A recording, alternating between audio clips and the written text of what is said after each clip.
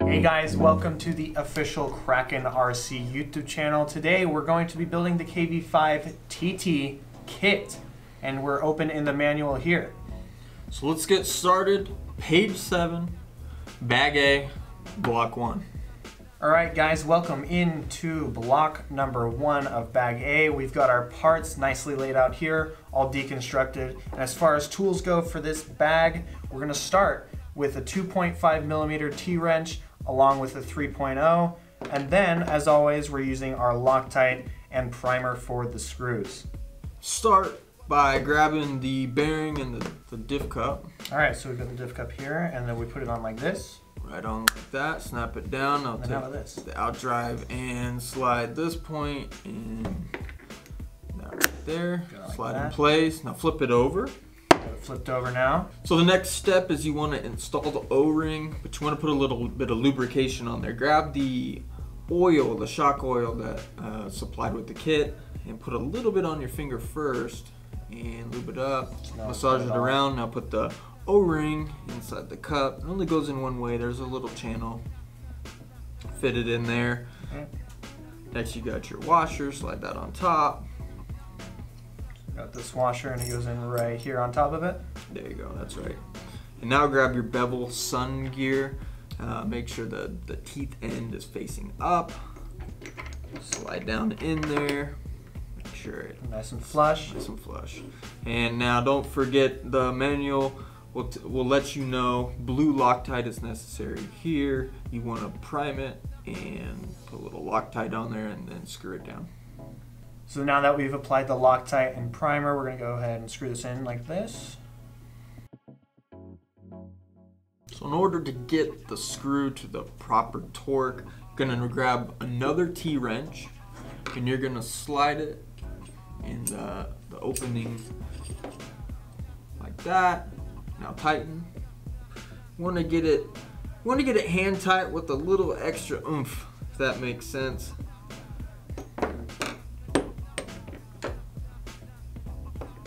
Alright, now we're on to this part right here. So now we're doing the rear cup. Similar, except for there's a little bit different driver. We'll go ahead and show you that right here. What you want to do is slide the collar on from this end. It only goes on one way, so if it's not fitting on there correctly, you need to flip it around. Show them how it wouldn't go on there correctly. Flip it over. Yeah, so it doesn't go in this way, so you're going to have to make sure that it's going right. Like that. And does it snap in, or it just kind of lays in here? It just lays in there. Alright, now bearing cup. Same as last time. That's it. We flip this over and then put this in like this. There you go. Slide it in there. Prime it out. O-ring. Make sure to get some of this on here.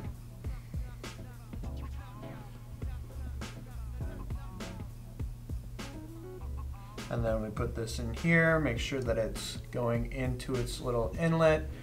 And then the washer goes on top, make sure that's flush. And then we're gonna go ahead and put this bevel sun gear on here.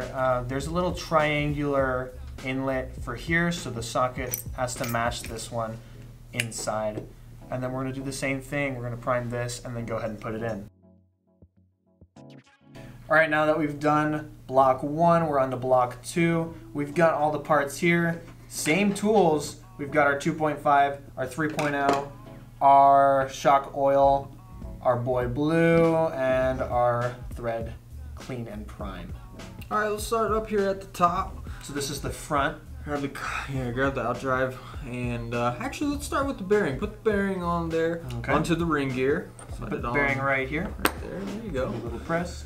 And now you're gonna grab, there you go. Slide that ring gear. Flip it upside down. We've done this part before. We're gonna put the O-ring on there. Put a little lube on it. To me. Lube it or lose it. So we got this right here. We're gonna go ahead and lube this O-ring up right here. And you can actually see the little inlet to where this will be going. We just give it a nice little press here. And then onto this washer. Yeah. Washer. On. Sun gear. Sun gear on. I'm getting deja vu. We did this already. And then we're on to this last section of this half. We've got this. Don't forget to prime it, thread it. And then Mr. Randy, the same deal as last time. We're gonna go ahead and make sure that the torque is right. As you said, give it the extra oomph. Oomph is where it's at. All right, now on to the second portion, the rear. All right, slide the collar on. So again, this only goes on one way, correct? Yeah, so there's really only one way to do it. Now that we have this here, we're gonna do this here, same as last time. And then this is going to slide in to here, am I right? That's right. Okay, we're gonna flip it over, teeth are now up. And then, same deal. I'm gonna go ahead and put this on to this right here. And then goes the washer. And then the sun. And then this. All right, now we got it all tight with our Loctite. And we've primed it. And we're screwing in. All right, same deal as last time. We're gonna make sure that this goes in here nicely. Make it all tight. And we're good. And that does it for block number 2. Let's move on to block 3. All right, guys, we're in block 3. We got the drive cups, we got the planet gears, and we got the diff cross pins, and we got some washers here. We're gonna go ahead and assemble the planet gears. Nate's gonna show you how to do that right now. We got the 500 CST silicone oil. We got our butter knife, how we like to call it, and let's go. All right, Nate, go ahead and grab your cross pin there, and you want the notch facing upward. See the notch? Go ahead and grab planet gear. You want the teeth facing inward. You want to put a washer on the outside. You're gonna go ahead and repeat that. So we got the washer on the outside here to make sure it doesn't fall back off. Yeah, so you can kind of cradle it in your hands using pointer finger on one side and your ring finger on the other to keep everything from sliding off, and spread apart when you drop it into the cup. Okay, so we've got this right here. We're gonna go ahead and drop it into here. Make sure that the notch is indeed facing up. See that right here. So, and drop. It'll go in with a little bit of patience, and it'll sit flush in there. And then what we want to do on the other side is we want the notch facing downwards this time. So we're gonna do the same thing. Get this, the washer, rinse and repeat on the other side.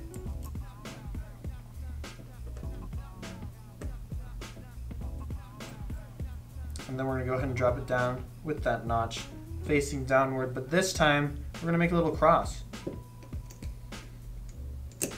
Make sure that sits flush. Looks perfect.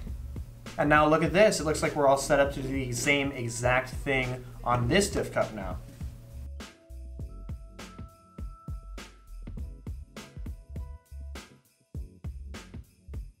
And again, we're gonna make sure that it's facing down, and then we're just gonna slot it in here.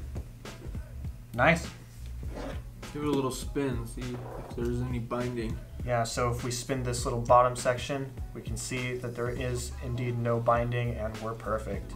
Now we've got our completed diff cups here, and we're gonna start to fill it with our 500,000 CST silicone oil. We're gonna use our trusty butter knife here, and we're gonna end up taking this oil out and putting it into this little hole right here. We're gonna make sure to fill it to the top of these sun gears right here, as indicated on your manual, but make sure under any circumstances not to get it into these threads here, otherwise the screws will be at risk of falling out. So along with the oil, we're gonna make sure we prime these threads as well, along with the screws we're using for them. And once you've finished putting the oil in here, we're gonna move on to block number 4. This is where we're gonna put these gaskets on, so make sure that we align it with the threads here on each part respectively.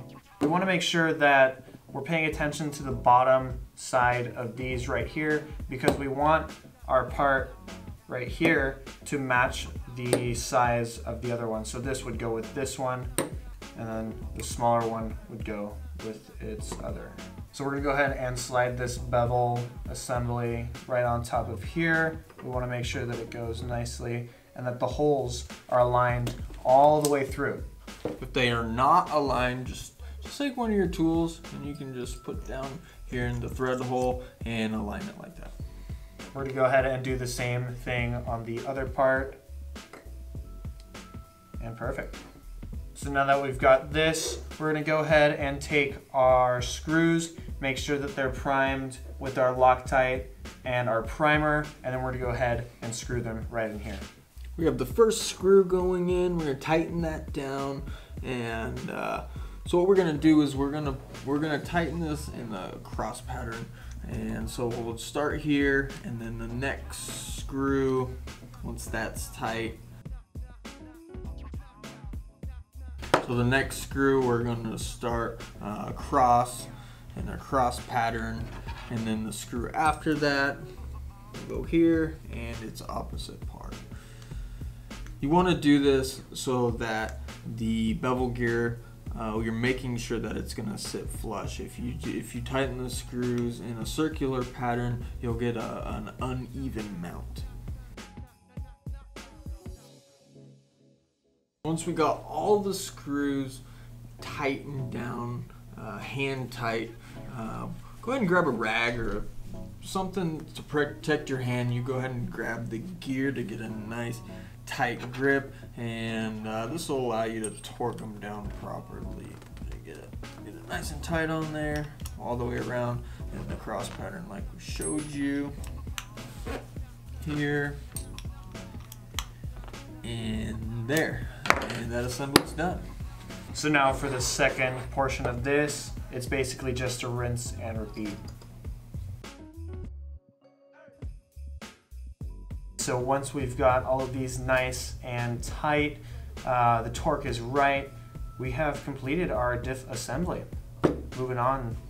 All right, starting off with block number 5. The only thing we're gonna need is this 3mm hex wrench as far as tools go. So how you wanna start, Nate, you wanna take your transmission case, and we're gonna press in the bearings first.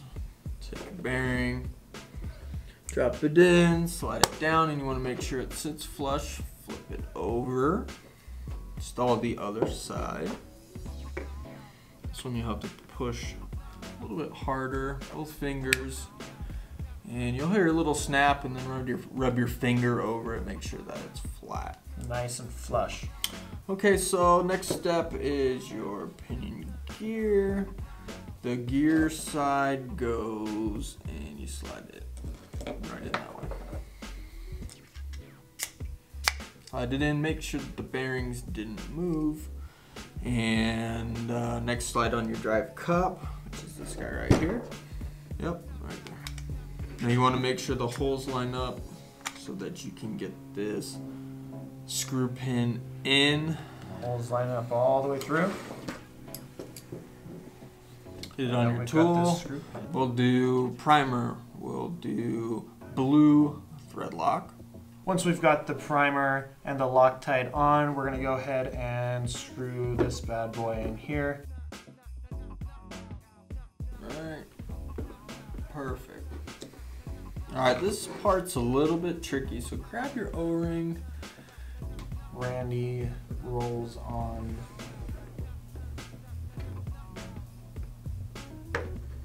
Perfect. Here we are, block 6, page 9. And the tool that we're going to be using for this one is our 2.5mm hex wrench. Alright, so what we want to do here, Nate, is we want to take the shock tower and we're going to mate it to the housing. Go ahead and slide that on top of there, align these holes, put button head screws right there. Let's cheat this one.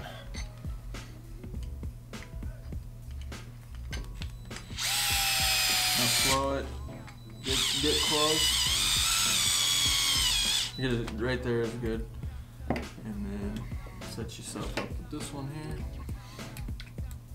And then we're going to do the same thing on this side. When tightening down the shock tower to the housing, you don't want to over tighten it because you'll split the plastic. You just want to barely get them to kiss, and that's it. Don't over tighten it. All right, next we're gonna move on to the bracket. Stick that bad boy in front. Use your flathead screws, and you could cheat and go electric. If you are gonna use an electric gun, you want to set your torque settings very low so as not to strip the plastic.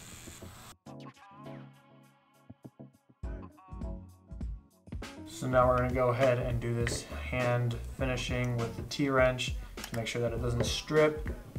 Make sure it's nice and secure there. Alright, here's your body mount. Alright guys, it's changed a bit over on our cordless 2.5 driver. We want to put the button head screw on and slide it through the hole. Nate's going to hold the mount. What you want to do is you want to take one of your tools, a small driver, you want to slide it through the eyelet, and that's going to help us hold it in the right position. So I'm just going to tighten. What you want to do is you want to hold this like that. There you go. We're tight enough. So make sure to hold it level. Repeat. And then repeat it. There you go, teamwork.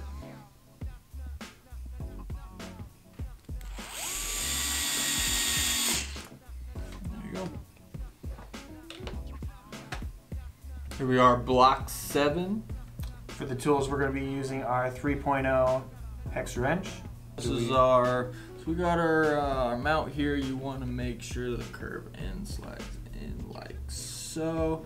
And there's 2 different sides to size a hole to mount this. You want to make sure that the button head goes in the larger side so that the thread has something to bind on the other side. So I believe it goes in this way.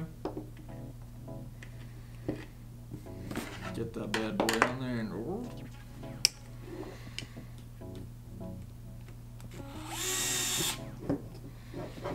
it'll move. It's no big deal. Just barely get it this close.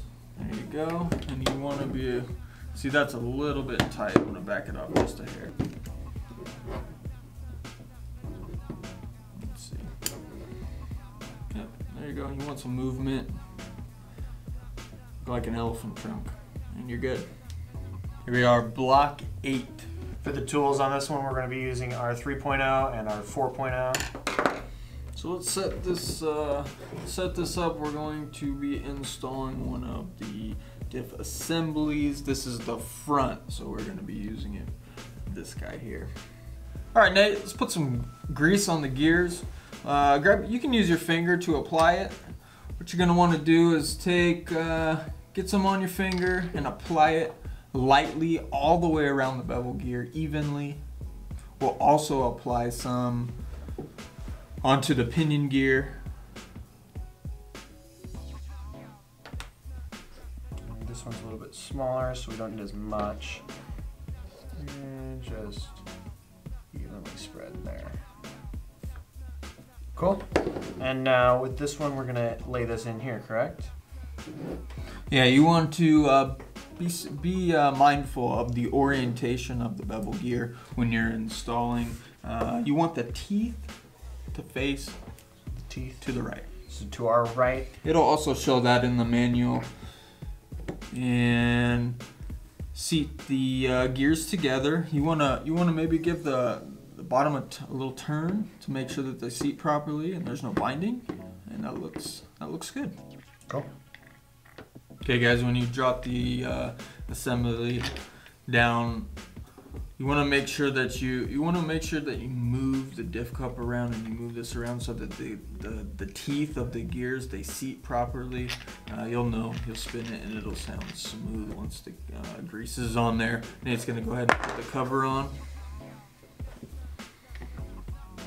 Go ahead and put it like this. It's got a few little snaps to go in here to make sure it's seated properly. And then we're gonna go ahead and use these screws. So we got this guy there, and these will take you forever by hand, so recommend the gun. This is our 4.0. So you want this screw, it'll get, you're close enough now where you'll use the T-wrench to do the final torque. Do your second one. Make sure it's seated in there. Tight. You're close, right there. Now you want to use the T-wrench. And you can see how there's a little gap right here. That'll close up once you finish tightening these screws.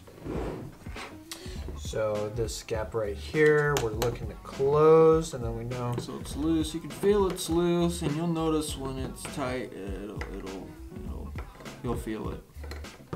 It's always close, and right about there is good. Same thing on the other side. It'll gradually get tighter as you go, and that's done. We got a couple button head screws remaining. That's your 3.0. Get the drill set up for Nate. You got two little holes here.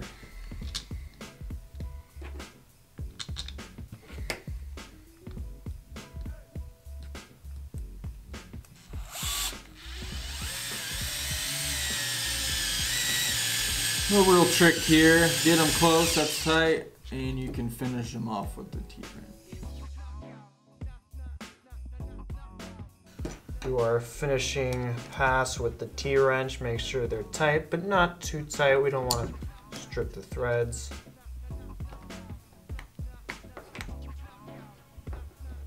And looking good. And that's it. That's bag A completed. This is what your finished assembly should look like. And so thank you guys for watching. Stick around for the next tutorial where we go over how to set up bag B.